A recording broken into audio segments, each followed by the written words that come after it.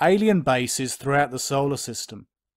The claim is that with photographic evidence they can confirm that there are indeed alien intelligences in our solar system, or that there were, and the remains, the ruins of their facilities, their cities, their civilization, remain scattered throughout our solar system.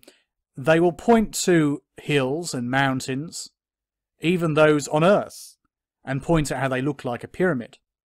But more often, and because it's harder to test, they will point to mysterious shapes and potential alien structures on the Moon, Mars, Mercury, and elsewhere throughout the solar system. The problem is that the images are very often grainy, and there's a lot of suggestion, including the fact that the so-called pyramids on Mars are not pyramid-shaped. They have 5 or 7 sides.